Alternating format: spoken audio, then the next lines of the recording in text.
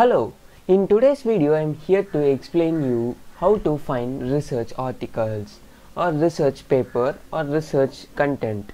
So there are many other research engines which will help you to find your research article. Let us move on to the first step. You have to bookmark academic search engines that are available for free. Academic search engines provide an alternate to traditional search engines that might return sources that aren't appropriate for scholarly research. Then, these search engines allow you to search journals and other academic sources for free. There are some popular academic search engines like Google Scholar, Science Direct, IEEE Explore, etc. And you must know that most of the academic search engines only provide you the link to a citation and abstract, not the full text of the article. However, you can read the abstract to determine if the article would be helpful for you. And the second step is to read the guidelines and help pages to get most out of the academic search engines. Each of the academic search engines operates somewhat differently.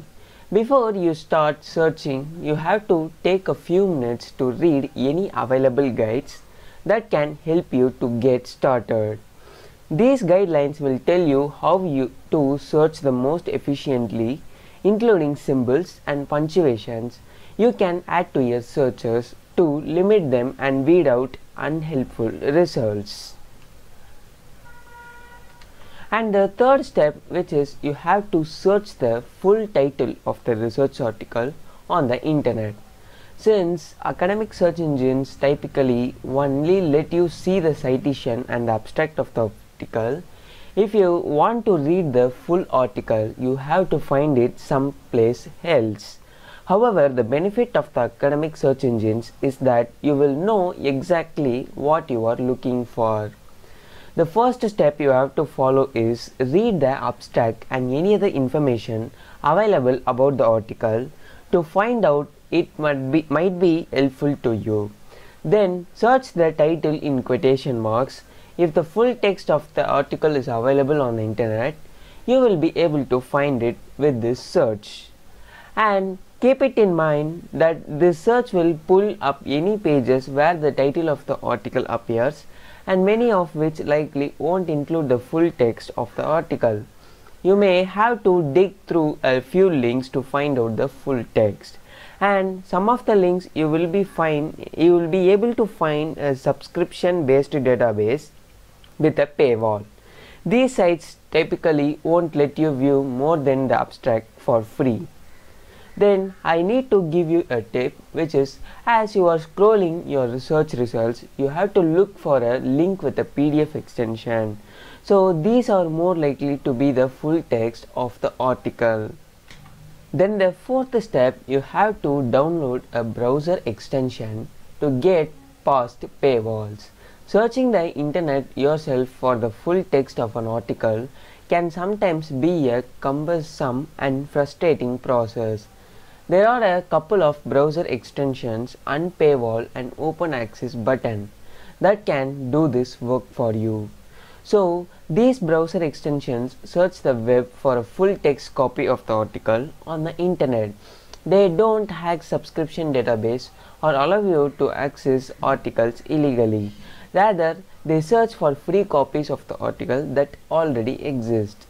And for example, the author of the article might have uploaded a PDF of the article on their own website or on the university faculty page. So the browser extensions may help you to find out the article more quickly than you could on your own. Then the second method of accessing scholarly databases, which will help you to find your research article, which is you have to find out what subscriptions are available through your school's library.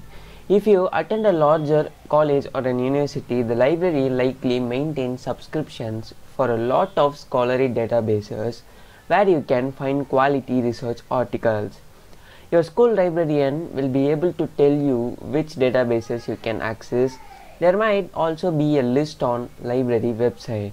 If you are already guaranteed, find out if you can get alumni access to scholarly databases. Even if you aren't a student, your public library could have some useful resources.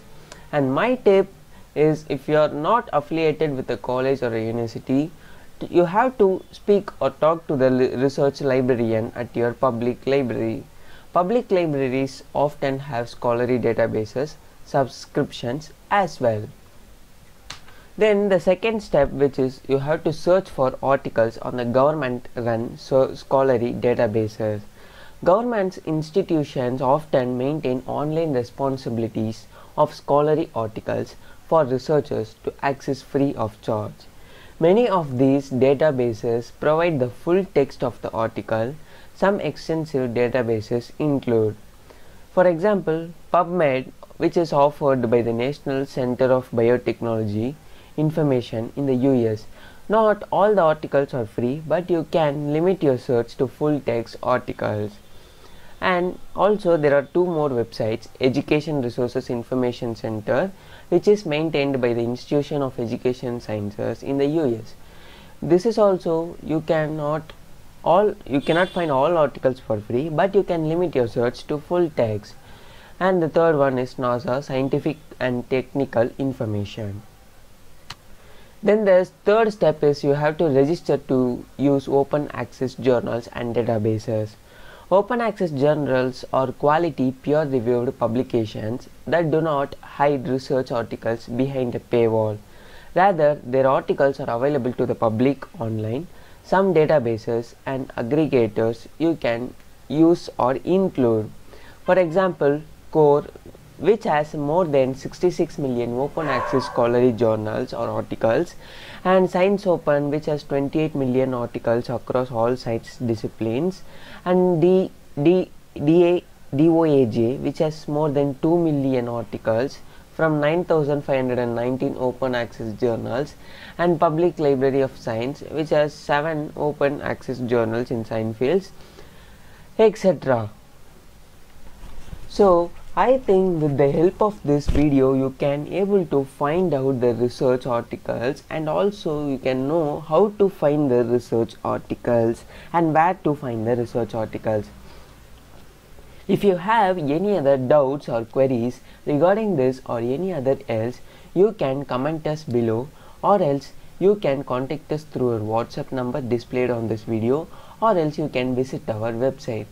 So I think this video will be helpful for you. If you like my video, please subscribe my channel and hit the bell icon. Thanks for watching, and also you can mail us, and also you can feel free to contact us. Thanks for watching.